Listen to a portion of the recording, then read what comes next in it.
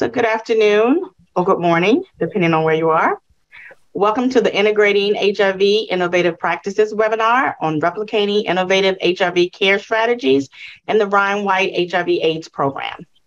Today's webinar features two interventions focused on the unstably housed population. I'm Angel Johnson with the MyTech Corporation, and I'll be managing and moderating this webinar series. Our agenda. Before we hear from our speakers, Shelley will give a brief overview about the SPNS IHIP project. Then I'm going to speak briefly about the CE credits being offered. Next, our presenters will talk about their interventions. And we like to hold off on responding to questions until both interventions have been presented. Then we'll do a Q&A. And then finally, I'll share some details on how to request CE credits and how to give your feedback on today's presentation. All right. Thank you, Angel. Hi, everyone. Again, I'm Shelley Kowalczyk with the MyTech Corporation, and I am the project director for the Integrating HIV Innovative Practices project. This is funded through the Ryan White HIV/AIDS program Special Projects of National Significance. We are led by Melinda Tinsley and Adan Kahina. In addition to MyTech, we collaborate with Impact Marketing Communications. They're a partner of ours on this project, which was funded this past September. And the purpose really is to support the coordination, dissemination, replication of innovative HIV care strategies in the Ryan White HIV/AIDS program. So the SPNS framework, integrating HIV innovative practices, does fall within this last part of the SPNS framework, as we are, in fact, developing implementation tools and resources, coordinating the delivery of technical assistance on these tools and resources, and then supporting the uptake and integration of these interventions by Ryan White and other HIV providers. Also, this project is meant to align with HRSA's best practices compilation by supporting the development of tools and resources for interventions that are already included as part of that compilation, but also by helping providers develop tools and resources that can then be submitted for potential inclusion in the compilation. There are some enhancements to the Integrating HIV Innovative Practices, or IHIP project this year. The project does now feature not only SPNS interventions, but innovative models developed and implemented by Ryan White grant recipients and subrecipients. Again, we do align with the best practices compilation. So many of the interventions featured here can be found in the compilation. And in some instances, we're helping providers develop tools and resources and helping them prepare for potential submission to that compilation. We're also supporting the delivery of individual technical assistance on the featured interventions. So not just these webinars, but also people can request individual TA if you're interested in replicating an intervention that we're featuring. We're also providing technical assistance on the development and dissemination of your own tools and resources for interventions that you've developed and or implemented. And then lastly, we are offering continuing education credits this year. All right. And then just lastly, I want to go through some of the key support that we are providing as part of this project. So we're developing implementation guides, fact sheets, and in some cases, video spotlights on the interventions that we're featuring. And once these tools are approved and cleared by HRSA, they will be posted to the Target HIV website. So we'll be sure to share that information via lots of platforms, HRSA's e-newsletters, listservs, ATCs, the IHIP listserv. So we will make sure that you're aware once the tools and resources associated with the interventions today, as well as those moving forward, that you'll be made aware of all of those. The capacity building TA webinars, such as this one, to feature intervention implementers presenting, their experiences and lessons learned on the interventions.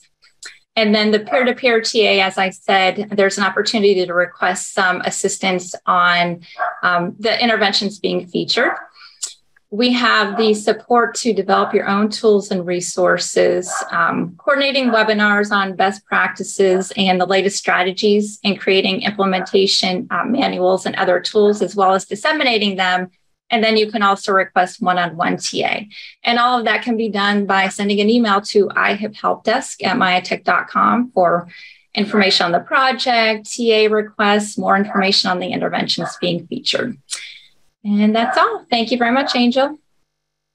Thank you, Shelley. So now I'm going to give a little bit of information on continuing education credits. So we're excited to be offering continuing education units for our live webinar series. CE units are being jointly provided by the Postgraduate Institute of Medicine, PIM, and the Myotech Corporation. Credits are being offered for physicians, nurses, physician assistants, dentists, dietitians, health education specialists, social workers, and pharmacists. So as a little side note, we haven't yet gotten approval from CHES regarding the social work credit for, and this is because the timeline for the materials to be approved took longer than we anticipated. So once Angel, we have, I'm sorry, it's for the health education specialists, not the social.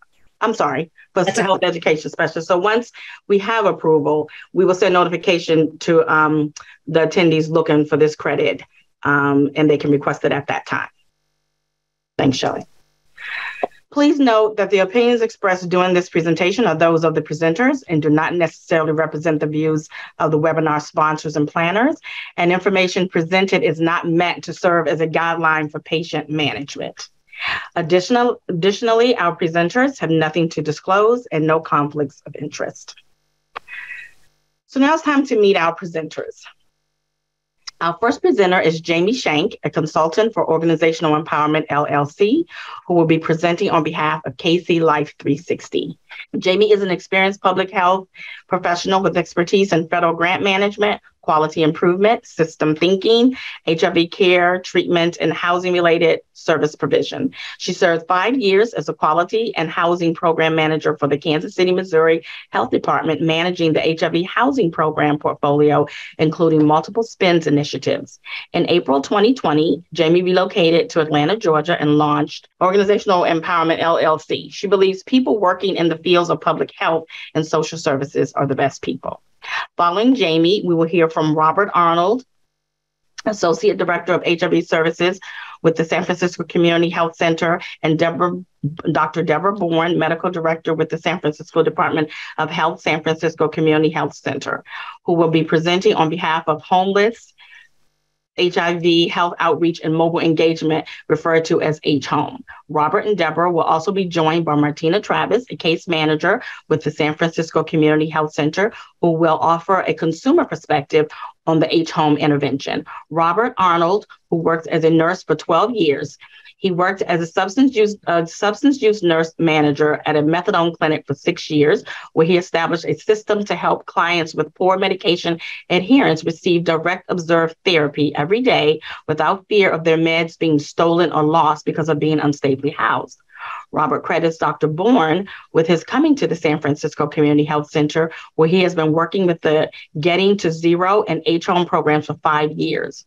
For the last 2 years, Robert has been the Associate Director of H-Home Services and oversees 3 separate HIV mobile care teams, including H-Home. Dr. Deborah Bourne has worked in the homeless and HIV services for the last 29 years as a social worker, researcher, educator, administrator, and provider.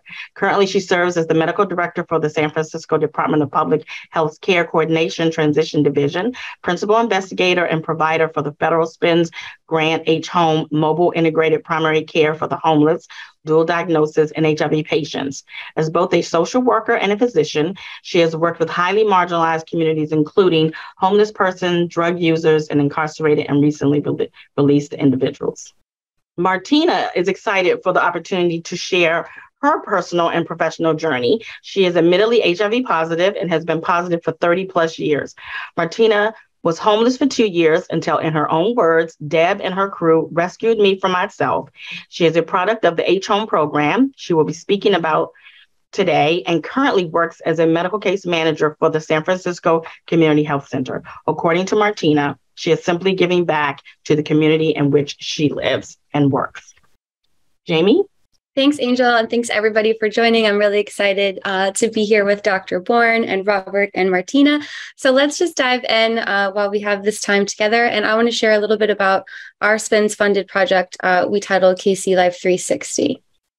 We have the disclaimer information. You got to hear my bio, so we can skip through. I do want to give a shout out because none of this work would be possible if it weren't for the entire team at the Kansas City Health Department. So this is our KCHD team. So this project was possible with Travis Barnhart, Debbie Adams, Joy Leitner, and Mary Jo Hoyt.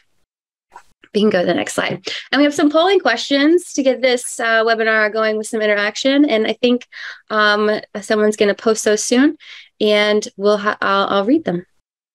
Awesome. All right. So we see the first two questions here. So feel free to select a single choice answer. My organization offers housing support services. This helps us get a read for who's in the room. So yes, we provide robust housing services.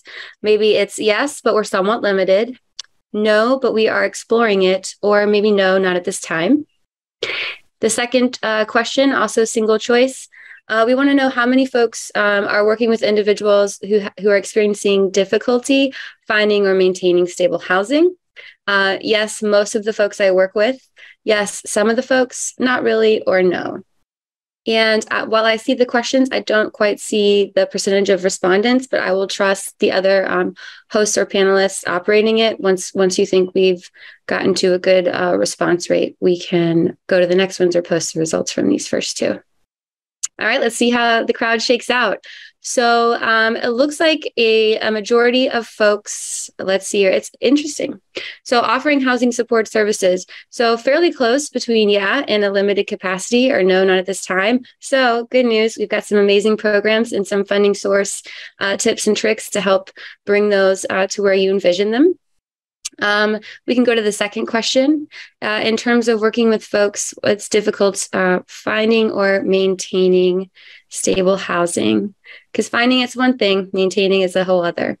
And it looks like a huge majority, it has some of the individuals or some or most.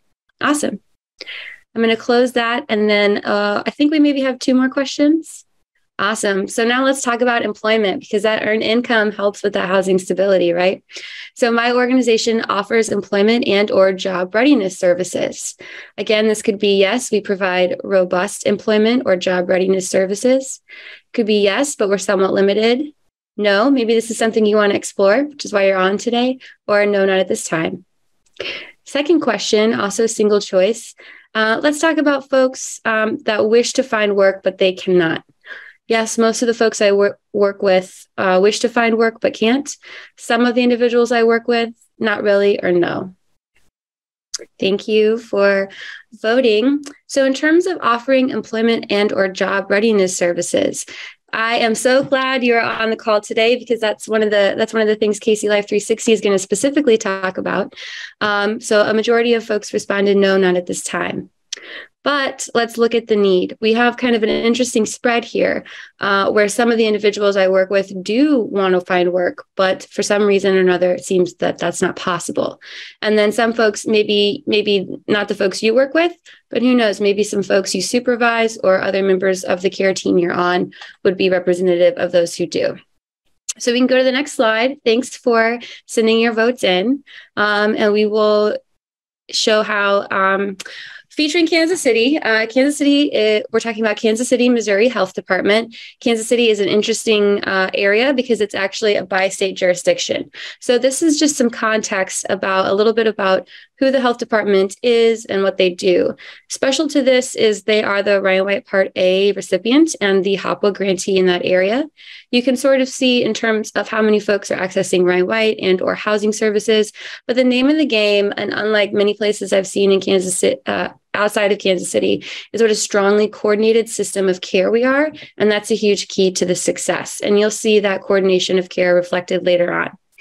What we're sharing with you today is part of a journey. So be kind and be compassionate towards yourself in realizing housing and or employment service goals, because this represents an intensive effort over the course of multiple SPNS projects and different work to get where we are. This is our philosophy in Kansas City. We operated under the belief that housing is a necessary structural intervention to end the epidemic. And this is what sort of held our vision and our forward trajectory throughout. So KC Life 360, what is it? It was a SPNS funded grant. We love SPNS dollars. We love that SPNS support. Folks like Adon, Chow, Corliss, Melinda, everyone there. And the intention of this was to address the intersectionality of living with HIV, experiencing some form of housing instability, and unemployment or underemployment, looking at the interrelated nature of all of those pieces. We partnered with Catholic Charities, who is sort of an employment job readiness expert in the community there. And then we also partnered with Restart, who we'd had a longstanding continuum of care, COC, and or HOPWA funded housing relationship. And we actually worked with them. They secured a 22-unit master lease building, where half of that was for Ryan White transitional housing, and half of it was for HOPWA funded transitional housing. And some of these SPNS dollars also flowed in for the support services and other pieces. There was a multi-site research component to this project, as there are with many SPNS. So what was our purpose? We wanted to be able to address the desire for folks in our community that we're living with that wanted to increase their income or get different certifications, CNA, mechanic, different pieces like that, large equipment operators. We wanted to meet that need because folks are living longer, living fuller lives, happier lives. And we were really just sort of housing people, but not at the greatest quality way, to be honest. We were just sort of providing a place. So we wanted to address their desires to go to work. We wanted to bust the myths about how much people can work without losing benefits. Also, through that relationship, that intersectionality, improve housing stability, and then also improve our key health indicators like engagement, retention and care, and viral load suppression. So how do we climb that mountain? We had sort of four main goals through Casey Life 360. We wanted to vocationalize and address housing needs. What on earth do I mean by that? I mean, make it normal, make it a normal part of our portfolio, a normal part of our housing conversation, regardless of your funding source, regardless of what agency you work at, regardless if you're a housing case manager or a Ryan White medical case manager. We wanted to make that normal. So we embedded with dedicated staff. You see there second. The health department created a position through this SPNS grant called the Employment Support Specialist. We then sustained it by adjusting our formula HOPWA grant to include support for that position. So we had dedicated staff there, as well as partnering with Catholic Charities and Restart. And the SPNS grant supported some FTE as well within those partner agencies. Then we started baking in this assessment of clients at intake. This had to do with what are your employment or workforce or continuing education goals? You know, going beyond like a psychosocial assessment, that's pretty standard in our service delivery, and asking about employment, asking about income, job history, what are your interests, what are your talents, and also what are your knowledge of benefits? Are you just not, are you deterred from looking for work because you're afraid of losing benefits? And then finally, we also had that collaborative coordinated system of care reflected in our interagency collaboration, as I mentioned, and we'll go into more detail. So our intervention model, so these are the actual folks who help make that work happen. So if you're thinking about how do I staff this, how do I put a program like this into place, here's an example. And some of this we built on over time because the SPNS program was, you know, a 3-year initiative. So we have a program manager, a data manager housed at the health department, representative myself and Travis Barnhart, Debbie Adams, who you saw, she was the employment support specialist. Interestingly, she had been a medical case manager at a funded clinic for many years, a youth case manager, and then a family case manager. So, you know, she brought a lot of wonderful skills into this position. We also had a clinical evaluator, that was Dr. Joey Leitner, to do the IRB pieces and help with dissemination and publication of papers. He was the evaluator, pardon me. Mary Jo Hoyt was a nurse, and she was our clinical evaluator, again, to check in on those key health indicators and different screenings that we might find in EMR. At Restart, we had 2 partially supported housing case managers to work with clients when they entered transitional housing. What are your employment goals? What are your earned income goals? Is it job search? Is it resume building? But what are you interested in, and how do we make that happen? As well as a program manager. And at Catholic Charities, a similar structure. We have the employment specialist to do a lot of the one-on-one client level interaction, and then the program manager to also support the grant. So let's talk challenges and solutions at a very macro view, and we can play through these. So this was a new program. We had never done anything like this.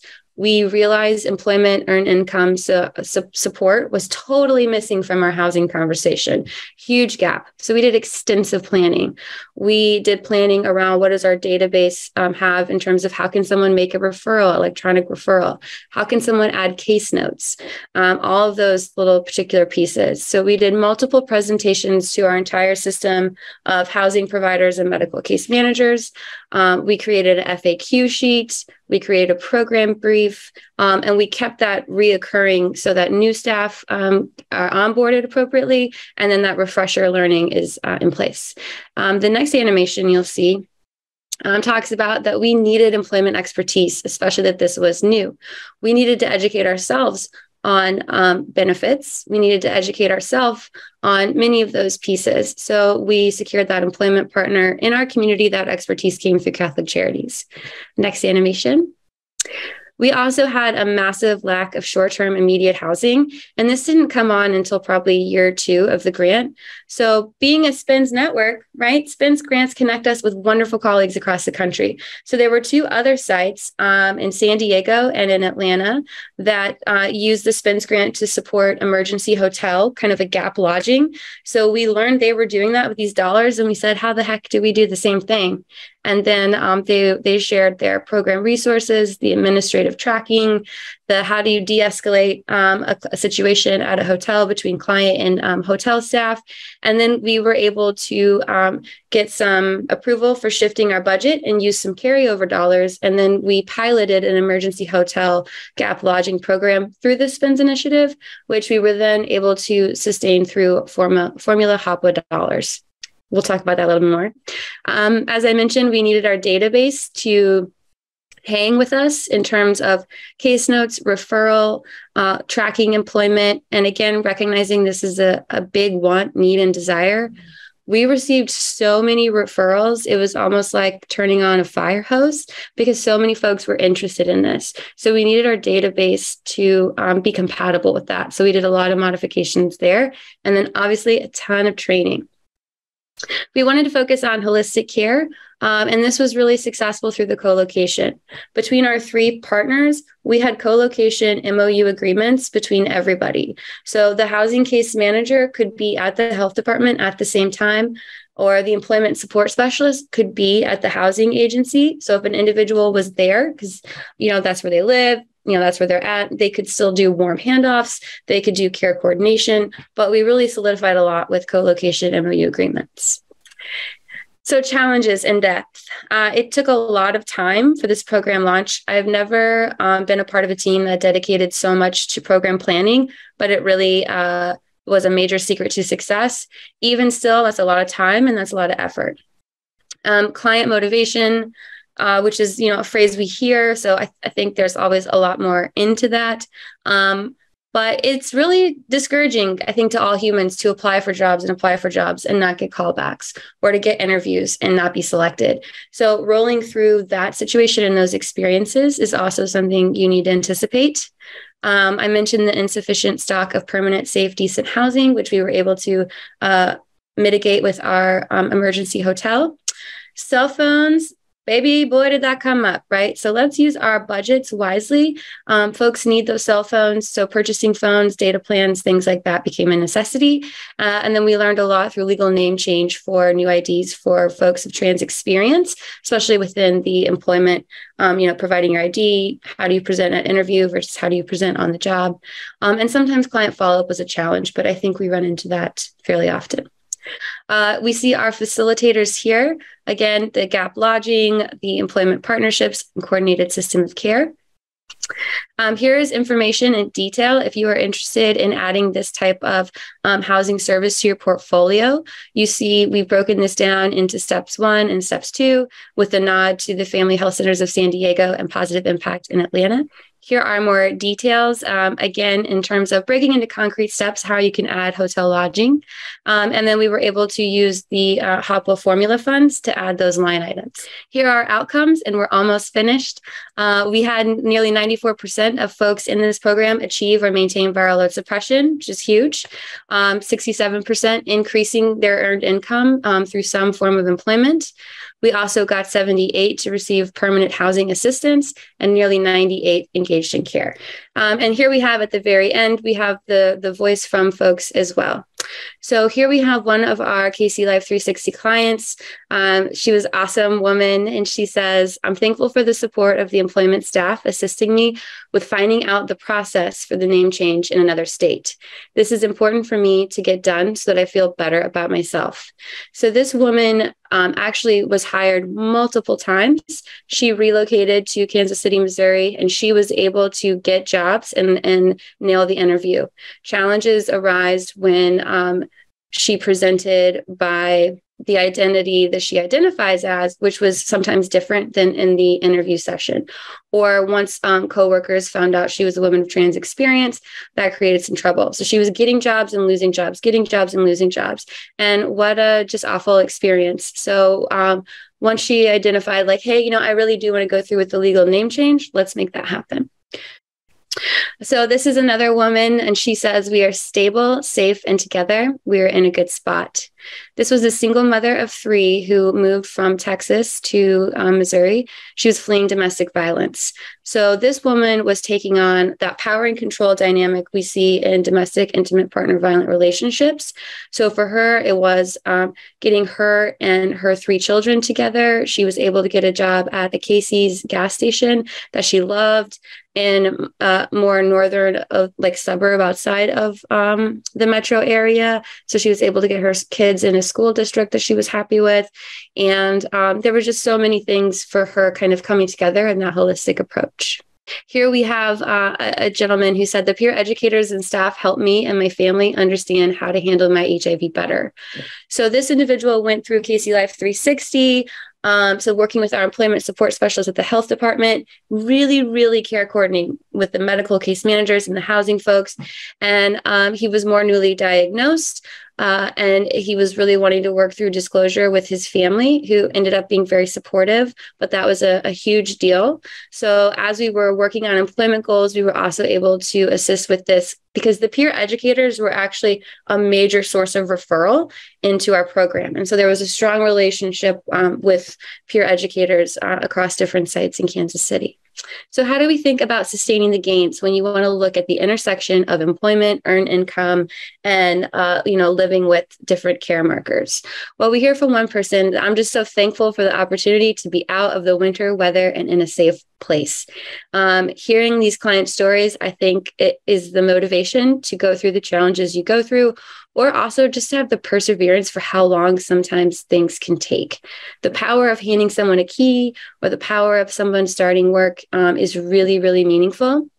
So again, we found a way, and it's kind of bureaucratic, it's kind of tedious, but you can make changes to your Hopwell Formula Award. Lots of folks have had these for 30 years, or more, and they just kind of stay the same year after year after year. But you can do things like emergency hotel gap lodging. You can do things like support and employment support specialists through your Hopwell formula. It's just a matter of going through the steps in which to do that. But that's how we were able to sustain that position permanently and to sustain that type of housing service in our housing portfolio. You also want to make sure your database stays with it. So we created an employment log because employment is very fluid. And so we really sort of needed the work history and all the pieces. So made those adjustments, which is now permanently part of our data system. And again, continuing those relationships with your key community partners. Here are our lessons learned and recommendations. I think we've talked about many of these. Co-location is a powerful tool. Definitely budget for cell phones. That one was huge. Also think about exploring things like alternative transportation. You'll see on the resources slide that we got bikes donated. And then a ton of clients got bikes, which was really fun and exciting. And it was fun to have bikes at the health department. A little bit of levity and fun in work is also allowed. And so individuals would maybe ride their bike to the bus stop rather than walk 2 miles to get on the bus to go to the job, right? But being innovative is also something that SPNS is so supportive of. So explore alternative transportation, and you can see the bike spotlight on the resources page toward the end. As I mentioned, employment, there's some fluidity there, so keep that in mind. leverage your related care systems. We had to really work with our safety net hospital and our two largest providers to get access. We did HIPAA training, we did all this stuff so that we could see how our individuals in our program, how's their health, and not just care continuum indicators, but others.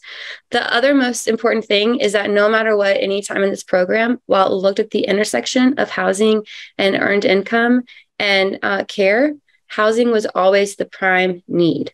So that was something, sometimes that takes longer than, say, the job piece, but that was 100% the prime need. Here we are toward the end. I want to say thank you so much for my time, and thank you for the support of this group and the SPNS office and highlighting this innovative practice. If you click on these slides after they're sent out, it's direct links.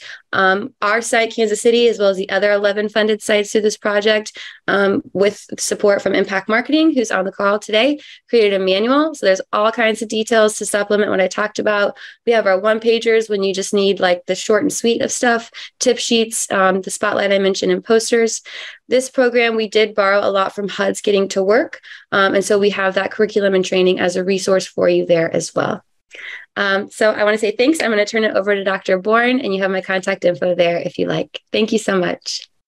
Thank you, Jamie. I'm going to ask Martina and Robert to hop on too. That was a brilliant presentation. I think it's going to be interesting and very to partner our SPNS program, which is actually all the steps for a different population before the training for when people get housed. And I can't highlight enough how important some of the things Jamie said, which is about whole person care and looking at the whole person and their ability to have the life that they envision and dream of.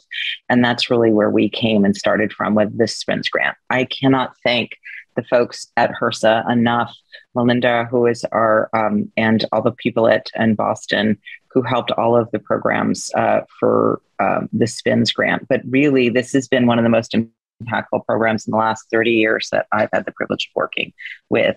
HOME stands for, and sometimes we think it changes, Homeless HIV Health Outreach and Mobile Engagement. And really what we looked at is the system, it's a system, a program, and a client level intervention. And that's really what we looked at. And our final conclusion was that the systems are the failures and not the humans that we're serving. So this is our grant and our disclaimer. We love Wonder Woman. I hope Robert brought his mug. We don't get to wear the breastplate in our meetings, but I would if I could. Sometimes I envision her when I went out in the street. But really, the first thing that we started with was looking at the system and where we were blaming and looking at each other and getting that together so that the amazing human beings that were living with HIV, living on the street and using drugs and living with mental health challenges didn't have to wrangle our confusing system. And many of your cities probably have similar challenges. So many different people came together in 2014 and we're constantly upping this list. This was the original group that came together and said, what are the gaps in our system? All the way from the hospital to jail to nonprofit programs like a program called Project Homeless Connect. And I recommend you Google that and look to see if there's a Project Homeless Connect in your community. It's a volunteer program. SF Community Health Center and some other community programs. I do want to correct that I work for the Department of Public Health and not for the nonprofit. And right now I oversee health policy for people experiencing homelessness and vulnerable populations, because this grant really helped us realize in San Francisco that we had to keep and look at this high level and have that be as organized as our on the ground programs. But really what we looked at is those times when you get phone calls, you're like, I can't believe that hospital. I can't believe that program. They did this and they did that. And we realized we weren't working together. We were blaming each other for the gaps in the system. So we got together and said, what can we do? What do we want to do? And used a real collective impact model and continued to meet during the time of the SPNS grant with these groups. They're still meeting together in other iterations. One of the things Robin and I talked about just yesterday is we need to get back to these basics of making sure that everyone is aligned. So this is first take home, get everyone together. The next take home that I hope you can start today. And if you're saying to yourself, we can't do a multi-agency, multidisciplinary mobile team and leave our health centers. That's fine. We're hoping that in our next 20 minutes, you're going to take away some really key concepts. One is get everyone together, like Jamie said, who's there working with the folks and get them together. The next is that stigma really is the thing that's driving people not accessing care and not fully embracing their health goals. So making sure that we have programs that are not a one size fits all. And Martina's going to talk more about her experience and the different kinds of programs. She's now working in one of our programs now. That's a low barrier social service program, but how different sizes meet different people at different times in their life. We want to also have another visual for you to think about what our health centers look like. They're four-wall health centers that people need to get to. And for someone living with so much stigmatizing illnesses and many social determinants of health challenges, going to a four walls health center can feel like they're going to the Himalayas with oxygen. So if you were someone who had a lung disease and you had a health center that was up here on the top of high mountains and high altitude, it wouldn't serve you. You could not fit there. But that's what the equivalent is of many of our four walls health centers. So in order to improve the lives of people living with HIV, in order to decrease the trauma to the staff that's serving them, we need to understand that four walls typical health centers are not the place, and they just cause more and more trauma, which is called sanctuary trauma. It's a trauma someone experiences when they go to get and receive care and they just find failure. Even asking someone, are you ready to take, I'd like to start you with HIV meds, when they're not ready or able to do it, is stigmatizing and can cause more trauma. So we really want to think about how do we make everything as accessible as possible to where someone's at. So when we all got together, and what we still look at now is there's 5 areas that people living with HIV who are experiencing homelessness or having or unstably housed might need. The first is starting at the left. Everyone needs a safe place to live, and Jamie really highlighted the importance of that. What's not on here is their own goals of support and work and life goals. The folks that we were working with, and Robert will talk a little more about this, really starting to work was not the first step. It was really getting them somewhere safe. So that includes 3 different things. Anyone experiencing homelessness or marginally housed needs the first on the left. Most people with any health illness, just like in cancer, we know people need navigation. They need to know where the resources are. They need some social support. We need to understand their health literacy. These are 2 basics. What we found with home is that no matter what, even if we gave them all 5 of these interventions, people still need those first 2. The next, some folks might need case management, behavioral health, and all the way to medical care that would be able to support them on the street. So we designed something called an acuity scale that we used in San Francisco, all these groups, to say, not everyone is the same size. How do we actually systematically, and just like you check viral load and or CD4 count, we can get actual data to understand what the level of complexity is. Because sometimes someone comes and you think they need full on support and care, but they might just need med adherence. So we broke everything down into these 6 different groups: medical care, physical care, medication adherence, navigation, case management, substance use, mental health. I'm not going to go into the details for time's sake, but all of this is available to you if you want to look at this acuity scale a little deeper. I'm going to show a couple slides of what it looked like. Was not completely animated. It's in a PDF. We've actually shared this with some jurisdictions who took this and actually made it part of their other systems. So we love when people steal what we have and use it for your jurisdictions. But it's pretty detailed. This is just the short version of a medical page.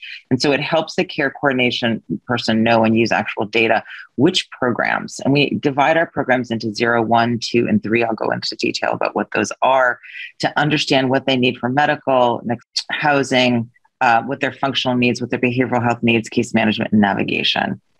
So we have programs that fit into each of these models. If your health center could do any of these, even starting with 0, our positive health program, Ward 86, through UCSF, actually has developed a level 0 program, 0 to 1 program that's in the health center, but it's low barrier. People have open access, anyone experiencing homelessness. They've completely revamped their care to ensure that they're really serving folks in the four walls health center. Level 1 Then level 2, another program that Robert is working on. Level 1 is in programs in social service agencies where actually I do my care, where Martina is the case manager. It's a social program where people go, they have lunch, they can pick up their meds, a breakfast, they can pick up their meds and do art, etc. We have other low barrier options for folks. Level 2 is half inside a health center, half outside. And what level 3, which is home, we're going to talk about, is most of the service, 75% of the services are fully mobile. And we try at all points to get people as much as possible to a 4 walls program. I'm going to hand it over to Robert, who's going to talk a little more. Oh, one thing, Robert, before we go, who's the gatekeeper of the program? Who makes the decisions is going to be different in every location. But one of the things that the group has done is there are gatekeepers, which is a links program, does our linkage through our disease investigation. And then we have another program at the hospital. When they encounter someone living with HIV that's not in care, they go through this assessment process and decide which program someone should be in. And then they place that person in that level of care in the referral. And that level of organization is really critical. They also have a once a week Monday meeting where they go through complicated patients to try to decide which program that person should be in. Okay, Robert, I'm going to hand it over to you. Okay. So home, come as you are, wherever you are. Perfect for the home model. It's mostly mobile care to gain our clients' trust who do not trust our 4 walls clinics or have a lot of trauma from visiting hospitals and outpatient clinics and such. Meeting them where they're at is extremely important to gain that trust. You're there every day. They don't need something today. They might need something tomorrow. So home's target population. It's the highest level acuity from the scale that we showed before, considered the hardest to serve, and that's based on the clinic models that we have going right now. They're not so hard to serve if you can meet them at their level. So some of the qualifications to become a home client, you must have a detectable viral load, CD4 less than 200, AIDS status, active substance abuse, must be experiencing homeless, usually dual diagnosis, has severe mental illness or behavioral health issues. One of the key things that home does do is the special populations, working with HIV positive pregnant women. If one of our positive home clients also has a partner that does not positive and is negative, but still is homeless or has substance use, it's very important to bring them in because one, you can offer them PrEP and you can prevent them from experiencing HIV. Also, it encourages the other client to come in. They're working together for both their helps. Transitional age youth, ages 18 to 25, newly diagnosed people with HIV, and people that are imminent risk of eviction. So we help with eviction prevention, or at least getting them to who can help them with that. Home couldn't have started or been possible without coordination with other programs throughout the city. Street medicine is a safety net for the city. It's drop-in for an urgent care also for our homeless population here in SF. And they provided the medical provider, Dr. Bourne, et cetera, nurse, medical supplies. We have a drop-in clinic with them once a week for our clients to be navigated to. SF Homeless Outreach Team, which they provide a dedicated housing case manager. They also provide a clinical social worker, and they give us access to stabilization rooms. They help guide the clients to being housing ready, getting their ID, et cetera. SF Community Health Center, so they provided the culture, the social work, the navigation, the program manager. We also have a open access drop-in clinic. We have a drop-in every morning from 9 a.m. to 12, where home clients and other clients that are HIV positive can come and get breakfast, get coffee, socialize, watch TV, check in with their case managers, kind of get used to being inside of the clinic. And our client intervention philosophy. So harm reduction, very important. Come at it with love and care. The interdisciplinary model, when we meet at home, we have our case management meetings, et cetera. We do not, everyone's sitting at the table, the doctor, the social worker, the program manager, the case managers, the navigators, they're all sitting there with the client as the lead. So everyone is coming together with the client. There's no doctor over nurse. There's no program manager over case management. You're all coming in for the betterment of that home client. And I feel like that's very important because it kind of lets other like case managers and stuff feel more free to advocate for their client a bit more, staunchly. Yes. Also remembering that stigma is the disease. So letting the client lead you is very important. Letting them know where they want to be. If they're not ready for meds, if they are, do they need to take a break from meds? Letting them know that these things are okay and help guiding them the proper way to do it. Client intervention basic techniques. Can quickly go through these. So drop-in service programs. Mobile care is very important. So we have our open area where clients can come and drop in anytime they need something, but a majority of the time, the nurse is going in the field, doing phlebotomy in the field, case managers meeting them wherever they may be, getting them to all the appointments that they need to get to, or just checking in, make sure they're fine. I'm just going to go over some of the data high level from our study. It was published in American Journal of Public Health. And walk you through. The data has changed since 2017, but you'll see blue lines and orange lines. The blue lines were people that were in the study. The orange were the number of people in the 3 years that actually participated in home. And that difference in number, 40 clients were too psychotic at the time of meeting us to be able to be in the study. We couldn't do an interview with them within the first 2 weeks. We needed to spend the first month or two stabilizing them to be able to actually to be able to participate. They could consent, but they couldn't do a 1 or 2 hour interview. But just so that's why the numbers look different. But it is important. We like to show that you start where the person is and you can still get to very similar outcomes, even if people are the ones that, we had one client naked on the street and we used to go out there, they would be getting 5150. They wanted to conserve that person. And they are now actually worked at San Francisco Community Health Center and started their own nonprofit. So, this is the opportunity to just understand that the person presented in front of you is one of the take homes from this slide, is not necessarily the person that is inside waiting to emerge. So the data that we looked at was the ability to achieve viral suppression. And the majority of people, 79%, were virally suppressed, most of them before they were even in a 4 walls clinic. So that was because case managers, nurses, peer navigators were part of the adherence. And it wasn't just about the doctor or the nurse doing the work. Permanently housed, 83% of the people in the study and 62% were inside and signed a lease at some point. The numbers who have deceased are actually larger since 2017, and that's on Robert's and my to-do list to actually publish what we know about 5 years later and where this cohort is. Discharge to standard care, we stepped people up to different levels of care.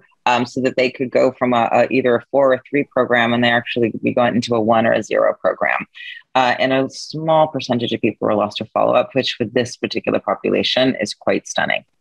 I'm going to hand it over to Martina, if you can change the slide, to talk to us about some of the policies that even if you're not going to go out on the street doing things, there's lots of things you could do tomorrow that had huge impact for her, and a little bit about her story. Martina?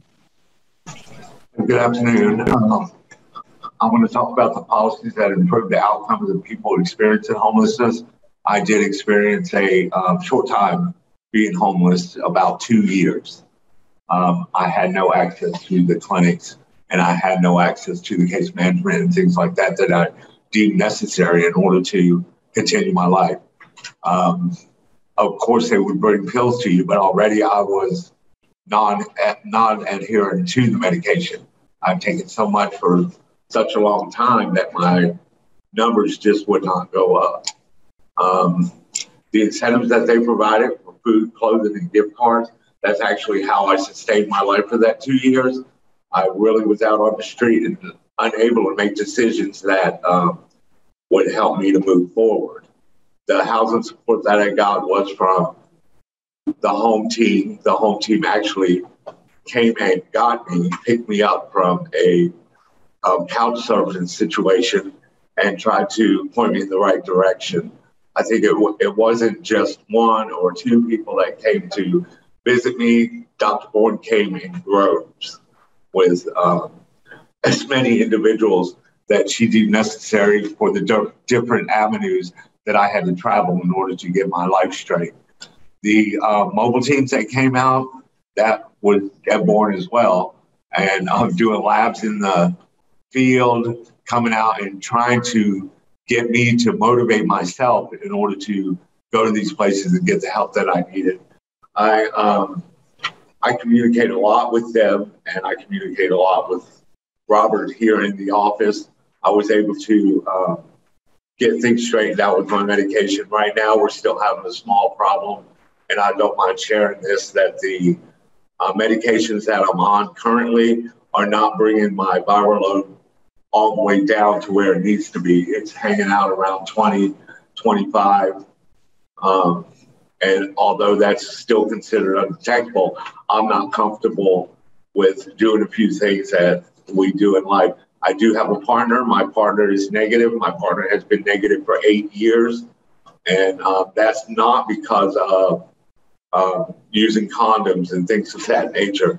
It is because of the medication finally getting to where it needs to be and protecting him as well. I am of trans experience, and I actually would not come out on my own. You know, it took all of these guys to help me get to where I am today. I'm comfortable in my skin. I'm comfortable being of trans experience. And all of these resources have brought me together, starting out in just the standard hotel room. Sometimes I had to move from one hotel room to the other constantly. It was like 2 weeks here, 1 week there. But the home team made sure that I was inside. And being inside, I was able to start to control things in my life myself without having other people tell me to do so. I was hooked on drugs out there. Methamphetamines was my best friend.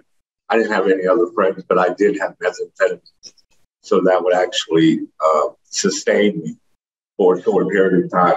Now I've been clean for over 9 years and without any methamphetamines, without any drugs to cover up what's going on with me.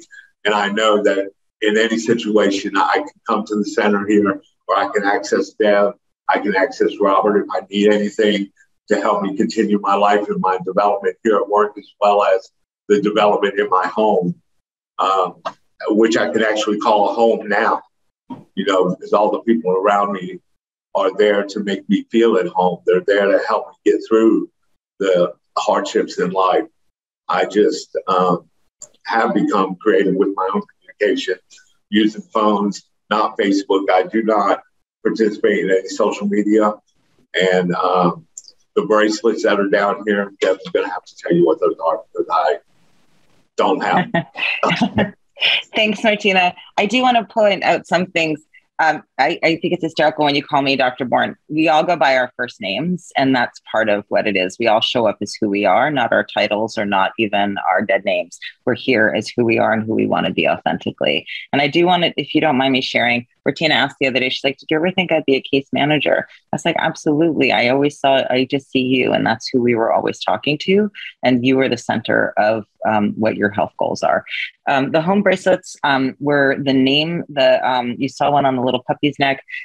Robert's showing you one right now. They have the name of our program, the telephone number. And we've had people show up 6 months later and said, you told me I could stop in here when you met me on the street, and here I am. So it's just a way that people can wear them and remind them. It was an idea of one of our patients who's passed, said that if I could just remember that someone really cared and loved me when I was out there, it would be really great. So it was his idea, and we hold it for him. So we're going to go, Robert, I'm just going to take this away, if you don't mind, the challenges. Thank you. So there was a lot of challenges here, and just for time, we're not going to go through everything. One is staying grounded, and when there's a lot of trauma, either with the team, with a client, with the team, or in the system. And that requires good communication and mindfulness. The other is understanding that getting housed is a slow walk to the starting line. It's just the beginning. And as Jamie's program pointed out, really having very rigorous programs for people's full lives once they're housed is really important. Holding on to QI principles also, and again, remaining focused in chaos. If we weren't meditating before, this is certainly what we do now. And I'm actually teaching mindfulness for my department because it's been such an important thing. Some more challenges that we have is citywide. COVID was really, really challenging. I was actually pulled from the team and overseeing deputy for the COVID response in San Francisco. The team really held a lot of people together during that, but also political and other changes. Even there was 4 programs that started home. There's now 3. There might get down to 2. What's going on, who has funding, and being able to move was really challenged, but very critical in moving with the times. So I want to talk a little bit about the spin-offs and our successes, because it's really important to understand that once you're starting to do this kind of work, it really has potential to snowball to really make some differences. And these are programs that are going on now in San Francisco because of our work. One of them is Getting to Zero, one of the programs that Robert oversees. It's a level 2 program that helps people. There's 2 agencies that are doing intensive case management, half in clinics and half outside. There's a life skills program that we started to develop and getting back to something called encampment health, which is a huge part of what San Francisco is doing now. And we got CDC Foundation funding to expand that, and some other funding from the CDC, and something called opt-in, where we do low barrier PrEP, STI, and other kinds of testing in encampments, and with syringe exchanges. And I still work 2 or 3 evenings a week at some of these programs. We have a pregnant woman mobile program that actually works with women that use drugs or experiencing mental health challenges. And we've had a congenital syphilis issue with a lot of women that are using drugs or experiencing homelessness. And this is the home program has actually been the model that they've been using to help and support these women. The last program is something called social medicine. It's a social determinants of health consult service in our safety net hospital that now is funded with 8 doctors. It used to just be me and another provider. A full multidisciplinary team, looks a lot like home, where they support folks in the emergency room and help consult on social determinants of health. Really huge successes. And now there's actually a mobile palliative care program that is part of street medicine. Looking a lot like what we did for people that are not just living with HIV. We hope that you really take home for us is that you really encourage all of you to think about what you can do on a systems level, get together with all the programs that are working, and just sit down and see what you can all share together. Coming together and incorporating any of the policies that Martina reviewed with you. But at the end of the day, everything needs to come from the consumer. The people we're serving have health goals. They might not be looking like the ones that we have to check off in our boxes in our electronic medical record. So understanding that their health goal might be taking a vitamin, their health goal might be that they want to come in and see you once a week, their health goal might not be taking a pill. You start from where they are. Trauma-informed leadership with great leaders like Robert, really understanding that we can work together in multidisciplinary teams, take the onus away from the doctors, and really have community health workers and peers rise to the forefront of the work, and then keeping the system aligned as we move forward.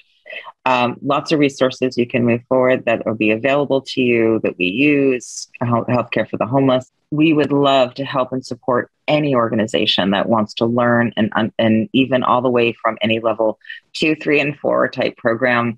Robert actually oversees all 3 of those at his center. And we just wish you the best and thank you for doing this work. Over to you, Angel.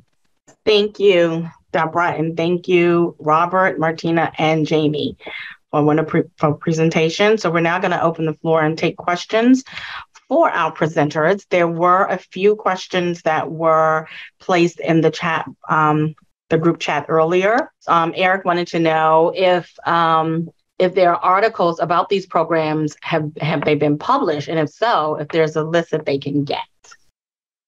Yes, we've and publishing does take some time. So I know we have some that are still under review in a couple different open journals from the KC Life 360 side. I want to double check the link to the manual. There might be some of the publications there, and then I'm also going to check before we get off. I might be able to share some additional links. Thank you, Jamie. Deborah? I'm just getting for the PubMed citation for each home that we did publish, and we did publish in American Journal of Public Health. I'll put that in the chat in a second, from the entire SPNS with all the different, I think there was 8 programs that really did look at, some of them were just level 0, level 1 programs, level 2 looking at homelessness. But ours was some of the more complicated. So I will put that in the chat as well, the link, but this is just a citation for our mobile program. And there's what you all put together, which is a great toolkit that people can take and use. Okay, thank you. And Eric also wanted to know, are clients present at the H-Home case conferences? Yeah, we can both answer from experience. Historically, no. They aren't present. They are advocated, represented by the case managers. But we do have community access boards where clients from home and other programs meet once a month to give feedback on things they'd like to see different at our agency or at the program they're a part of. And we usually try to fold that into our policy. But generally, they're not there unless we're having like an individual case conference where, of course, we want them to be a part of it. Yeah, Robert, I'm just going to jump in for 1 minute. One of the things that was really critical is actually to help support people at their points of transition. So if someone was in the hospital, if someone was in a skilled nursing facility, if someone is in jail, if someone was in hospice programs, we would actually meet every time with the client, speak with them first, make sure that we knew what their goals, and would meet with the whole organization. Sometimes someone could be in 3 different places in 1 week, but that was a huge and important part. And so any care and conferencing that we had on someone's individual needs, the participant, the person that we were working with always was at those meetings. Just because of HIPAA, they weren't in the meetings when we were talking about other clients. But if people had phones, there were times that we'd call them in and say, we want to do X, Y, and Z and have some questions. Because we used to give out phones is a huge part of what we did. So conferencing with a person, having them be part of their treatment is really critical. And we don't do it for the home meetings where we're talking about everyone, but we did have participants be a part of their treatment plans wherever they were. And we would also do conferencing, obviously, on the street. One of the things we didn't cover is that we go out, always have 2 different disciplines at the very least. So Martina said we had like a ton of people coming out, but we'd have a case manager and the provider, a nurse and the navigator in different forms. And if the other person that needed to be in the conversation wasn't there, we would call and just all talk and touch base. Okay, all 5 of us are in this communication right now. So we would have many little conferencing with the guest, with a person when that person we visited them in their tent. Yes, thanks for the clarification. That's right. Okay, thank you. Sharon asked, how do you fund and manage the distribution of incentives and other necessary items such as gift cards, clothing, and food? I want to talk about contingency management first, which we kind of skipped over. So contingency management is one of the few interventions that's been shown to help improve people's outcomes around methamphetamine. That's when they come and then for a urine, I don't like to use the word clean because you're clean when you're in a shower, but if there's a urine that does not have drugs in it, they get a reimbursement. So we used contingency management to help decrease dopamine. Sometimes it looked like a gift card. Sometimes people wanted tiaras. Sometimes people just wanted food. It was their goals and we would bring it. Robert can talk about how they use incentives in both the level 0, 1, 2, and 3 programs because it's a great point to go over.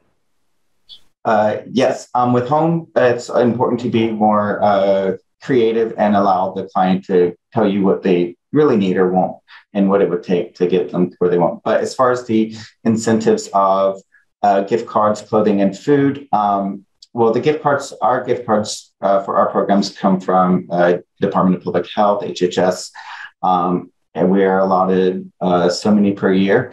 And how we divide those out, the program managers work with the case managers to use the incentives accordingly. Like some people need more incentives to do other things than others. So, but it's very important to track all of that. Clothing, food, it's all just was in part of the grants that we've gotten since the SPNS contract. Also to our agency just puts in for food and stuff like that. There's, I don't know how else to do it. Yeah, most of it comes from DPH. It's very tightly tracked, but it's very important. They incentivize people to do labs, incentivize people to, whatever it is their goal is. If they have a client has a goal to reach, we can say, okay, I'll help you get there. And if you get there, is this something that you like, or is there something else that would help motivate you to get there? Yeah, I would agree. It's similar. So really learning how to maximize your funds. It really it humbled me quite a lot in this 4-year SPNS journey, whether it was my SPNS dollars or my HAPA dollars. What I was still sort of persistently unaware was eligible. So I think that's just something for everyone to always keep in mind. But through SPNS dollars, especially as it's related, like we could get clothing, hey, we did a lot of stuff. Hey, you're going to start a construction job. We're going to get your boots. We're going to get your belt. We're going to get your tools. Really supporting a lot of different things. Kansas City gets a lot of snow and ice. We're a cold weather place, and we also get very hot. So we ended up at the health department having a little closet for things like, toothbrushes, socks, gloves, backpacks. But so some of this came through donation. We maximized Third and Long Foundation, which ties to the Kansas City Chiefs. So they donated food around Thanksgiving time. They donated stuff around winter holidays like Christmas, Hanukkah, things like that. So maximizing some of the community partners who want, let's be honest, a tax write-off for certain things, right? Just channeling that to your organization. But we were able to do a lot of clothing eligible through the employment support line in our budget. And then continue that through formula HAPA as well. And what we did with gift cards is we also learned a little bit about client choice, and like we initially just started with one of the same thing, but then we would get a variety of stuff because some people wanted the gas card because they were living in their car to stay warm and they were driving themselves to work. So the gas card was more helpful. And then for other folks, it was food related. Was it a grocery store? Was it, Subway or something else close by? So we also made sure when folks could receive a gift card, which was based on different appointments that they came in just to have conversations with their employment support specialist, that they also had choice in terms of what they wanted for that time frame. Again, not one size fits all.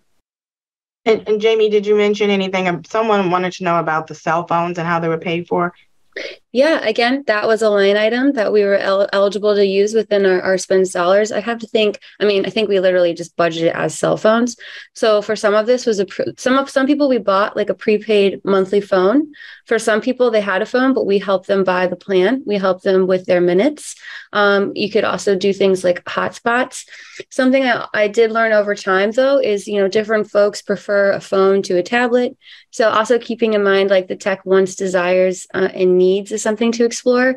But we started doing cell phones right after year one because we learned that they were so central, and that was eligible expense. So our employment support partner, Catholic Charities, that was something, they subcontracted with us as the health department. So it was just a line item in their budget, and the employment support specialist would go with somebody to get the prepaid phone and or get a better minutes plan.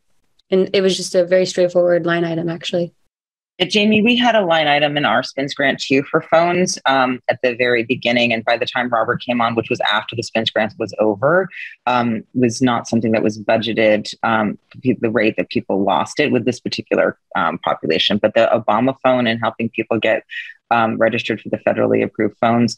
For Facebook, I work with the Homeless Youth Alliance, and they actually use Facebook as their form of communication, because the youth or other people can actually borrow other people's stuff to get on, and it's a way of actually communicating. So we're looking at other more creative ways, just for the consistency, that it's not requiring a particular number, but it requires something that can stay, that the person would have, like the email or something. So, but it was a really wonderful thing to be able to have that with the SPNS dollars. And I look forward to when people understand about the equity needs for communication and the correlation with health. Mm-hmm. Thank you. And can you all talk a bit more about options in communities when housing stock is low? It seems like most communities are struggling with housing in general. Jamie, do you want to start that one? Yeah, I'll go first. So yes, we feel that. One of the things that we did in Kansas City is we mapped out a housing continuum. We came up with what are the different sort of housing circumstances people find themselves in, and then what are the resources or what are the funds that we have or that are gaps, so that we could begin to plug in those gaps. So we did some sort of strategic planning. One big thing was, again, finding funding for the hotels. That and housing is resource resource intensive. It's very expensive to provide housing for even a small number of people. So, that's also part of the challenge. But again, through formula HOPWA dollars, you can fund that. So we learned that lesson. We went back to our city's consolidated plan and we switched money in the budget. And yes, sometimes this takes money from other places, right? So you have to also navigate we're decreasing this, but maybe you've, traditionally left some stuff unspent or this, that, and the other. But again, recognizing that collective need. So formally funding it through HOPWA formula. Also, many housing authorities have what's called moving on. So with local continuum of cares, COCs, a lot of different communities are doing an MOU, a moving on MOU agreement. So your local housing authority has a certain number of units that they need to keep filled in order to keep those number of units. So for folks who are on programs through your COC, through an ESG, Emergency Solutions, or through HOPWA, or through something else, for folks who've been on a housing voucher where their unit's paid for like 10 years, 8 years, 12 years, very successful, having conversations with your housing authority, doing an MOU to basically transition who's paying for that unit. This person doesn't have, what we would say is like high acuity, all those different pieces. They've self-managed. They've been there for a long, long time. Let's move them off of our grants and fulfill the need of the housing authority to keep units filled. The individual never has to move, right? So if they've established themselves in their neighborhood, or they've established themselves in their home, that's going to all stay the same. It's just sort of who's fitting the bill on the back end. And then that's going to free up housing stock under your current grant awards. So I would definitely look to explore with your local housing authority and MOU. And in all honesty, the HIV Services Department and the Missouri Department, like a DMH, Department of Mental Health, we initiated that. And later on, the entire COC came on board, but it kind of created a channel for, again, folks who've been there for a long time to come off some projects, which then opens up, it creates resources when you don't have to build new housing, right? Or you don't have to wait for these big capital developments and stuff like that. So those are a couple of options.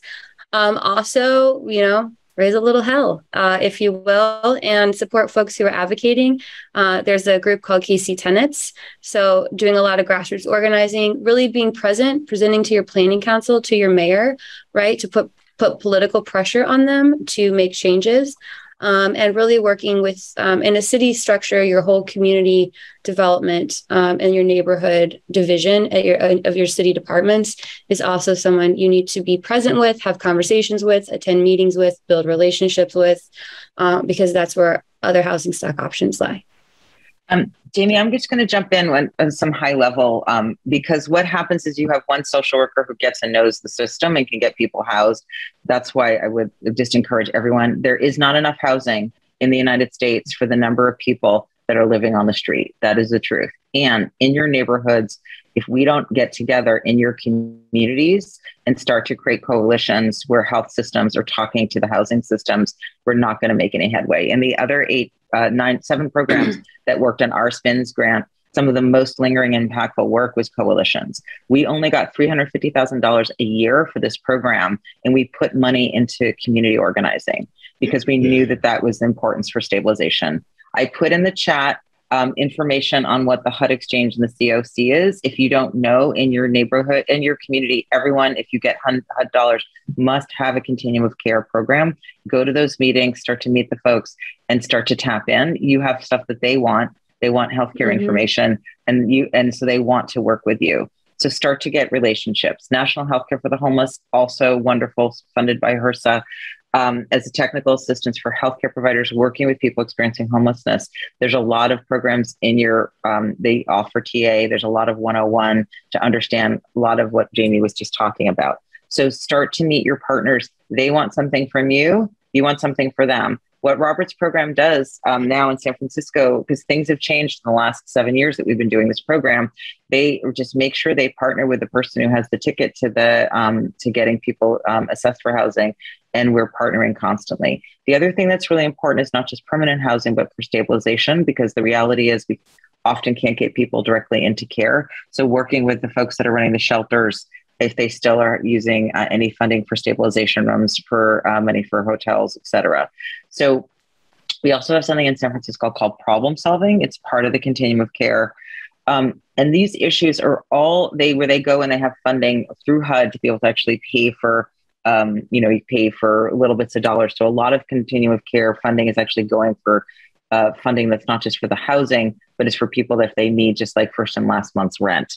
So really get a conversation with your continuum of care. These issues are so important from a health point of view that I'm no longer doing the direct work with home. I actually do health policy for people experiencing homelessness, meeting and making sure that we're aligned on the policy level, because this is just as critical. That social worker in your program, that case manager in your program, struggling to find housing, needs us, all of us, to get it together. And to say that to get to viral suppression, we need to understand that housing is health and we need to work together. So those would be you can do that tomorrow. That doesn't take funding. It's to start conversations. It's to start, Jamie, wouldn't you say just alignment? Yes, like 100%. And we are all very, very, very busy, but building those relationships, being part of the committees or the groups with your COC and other groups really, really is important, because we're also burning out staff, because you can't move the whole system as a party of one. And also it's not good for our systems to have those backdoor channels where you have the veteran person who's like, well, I know so-and-so at the shelter. That's unequitable. And it's toxic to your entire system. And it's harmful for the folks trying to navigate that system. And it's hard to make a shift from that. We did that in Kansas City. In the 5 years I was there, it takes time, but those relationships are invaluable. And that policy, the advocacy at that level is invaluable.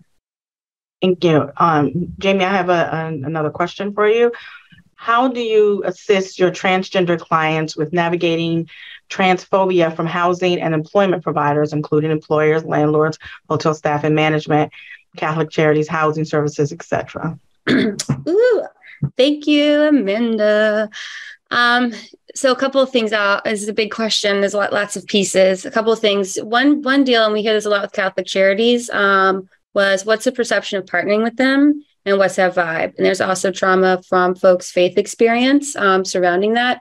So before we even applied for this grant, we had a lot of very frank conversations. How comfortable are you? Checking their internal biases and things like that.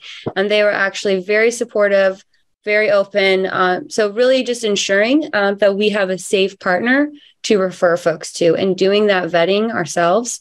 Same with the hotel. Where are we building a relationship? What part of town is this in?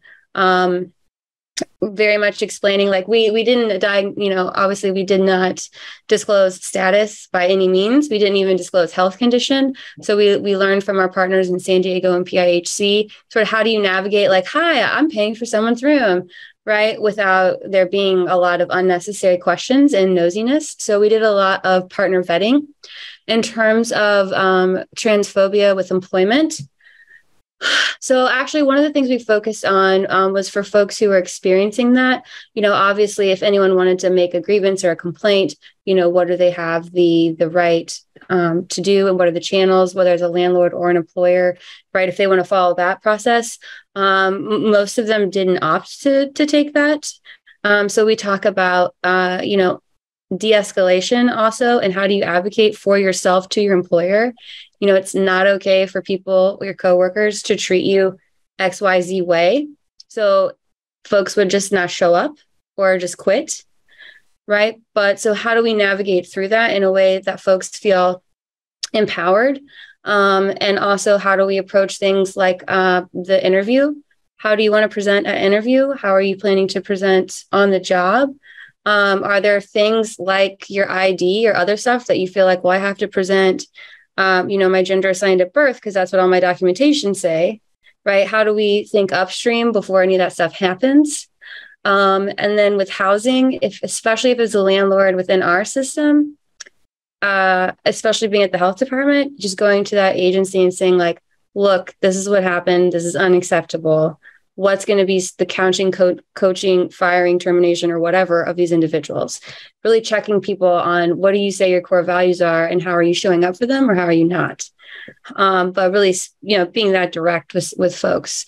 So providing a lot of training as well to support folks who are acknowledge that their comfort level is maybe low in these spaces, right? So it doesn't turn into discrimination.